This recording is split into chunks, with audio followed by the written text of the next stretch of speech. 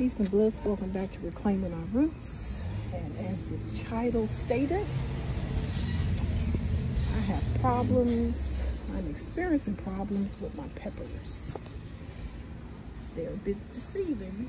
They're so green and lush and beautiful, but here's the problem. Now, one of these peppers has produced the stem that will produce fruit. So I do not know what's going on. This side of the garden receives ample sun, so it's not, deficient in sunlight. I just don't know what it is. And I have a total of 5 peppers, 5 pepper plants. I grew these last year. They're very prolific in nature, so I don't know what's going on this year. So I'm going to have to pull them up because today is August 18th and we have 60 days left until our first frost, and I don't foresee them producing any stems that will produce fruit. And generally with this plant you would see the stems protruding from this area here. Look at that. What is that? Oh, that's not a stem. But yeah, all of them are stemless. Every last one of them. A sea of green.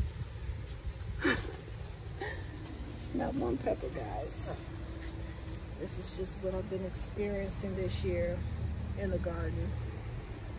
So if any of you can provide some tips, tricks on what I can implement that will produce some sort of harvest.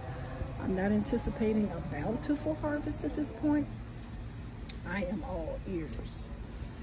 So not to come in and, share my problems and dump them on your lap, but this is a gardening community, so I don't know everything.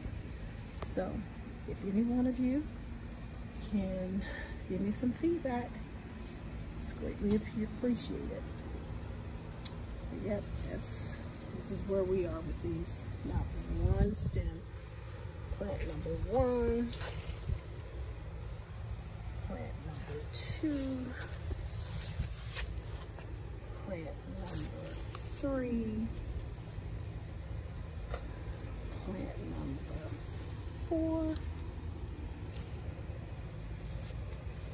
and plant number 5. I mean, they're beautiful, but I require substance. Okay, guys, until the next video.